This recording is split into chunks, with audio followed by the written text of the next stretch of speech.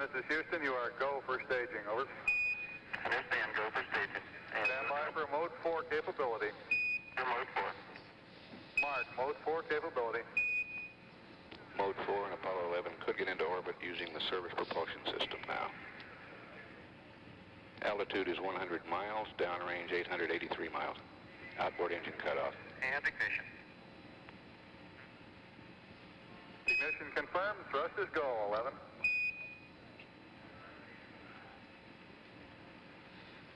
And we have a good third stage now. Third stage ignition on schedule, speed building up just the way it should. Looking very, very good. Velocity 23,128 feet per second.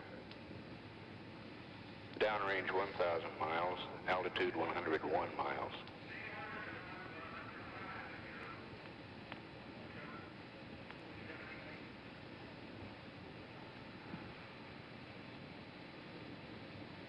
Apollo 11, this is Houston. At 10 minutes, you are go. Roger, 11, go.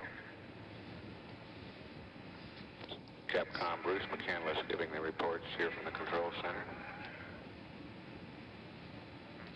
A relaxed Neil Armstrong saying, roger, we're go. Apollo 11, this is Houston. Predicted cutoff at 11 plus 42. Over. 1142, Roger.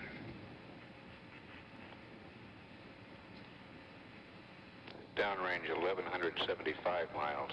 Velocity 24,190 feet per second. Altitude 102 nautical miles.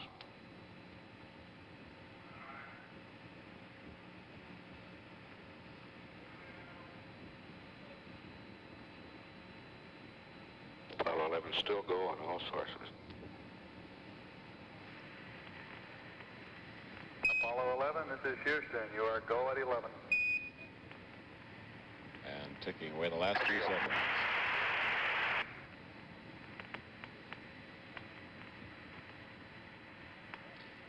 We're predicting third stage shutdown at 11 minutes 42 seconds. And Apollo 11 is just about ready to go into orbit in a few seconds from now. Velocity 25,254 feet per second. Downrange 1,400 miles now. Altitude 102.8 nautical miles. Shutdown. Shutdown right on time. 1.4 by 103.6. Roger, shut down, and we copy 101.4 by 103.6.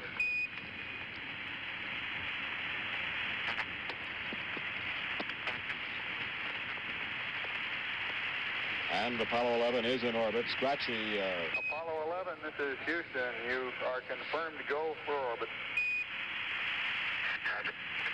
When the third stage is fired, the astronauts will then be inserted into an Earth parking orbit. The guidance system has already computed the trajectory needed to intercept the moon. The confirmation of that trajectory or course will be relayed by Houston to the astronauts. 2 hours and 40 minutes after launch over the Pacific, the third stage engine will be restarted, and when an escape velocity of nearly 25,000 miles per hour is reached, Apollo 11 will be injected into a translunar trajectory. Soon after, the panels of the spacecraft's lunar module adapter are jettisoned. The Apollo Command and Service Module then separates from the booster. The astronauts start the docking maneuver, rotating Apollo 180 degrees, and then, using their small thruster rockets, dock with the LEM. The third stage will be jettisoned when the docking maneuver is completed about 2 hours after translunar injection. The astronauts, using star sightings backed up by mission control, guidance radar, and computers, then work up the data to make mid-course corrections and set their course to intercept the moon 3 days later. Depending on how accurate the rocket engine burns to get away from Earth, none or as many as 3 mid-course corrections may be needed. Apollo's speed decreases from 25,000 to less than 4,000 miles per hour en route.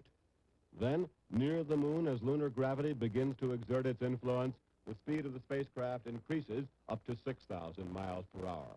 Apollo 11 is in a free return trajectory, which will carry it around the moon and back to Earth for recovery if problems have developed. But if all has gone well, Apollo 11's onboard service module engine will be fired and the spacecraft will be placed into lunar orbit.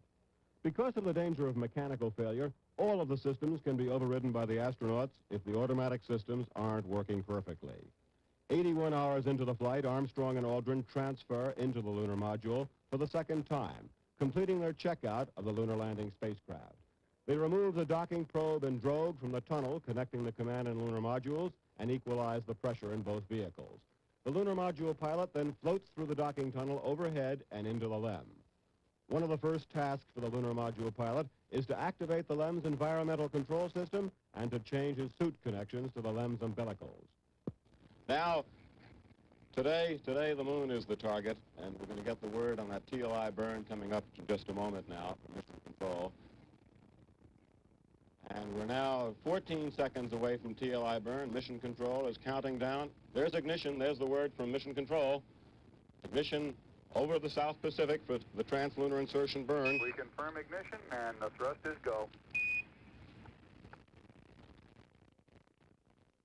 Thrust is built up to get them headed up to escape velocity speed of 25,000 miles an hour.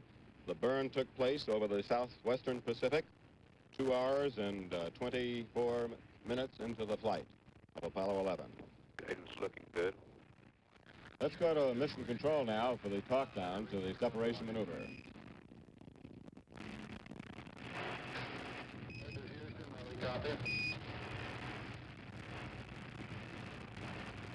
Capcom McCandless saying he copied, but we very faint transmission. Let's see if we can pick it up now. We confirm the separation here on the ground. Separation confirmed.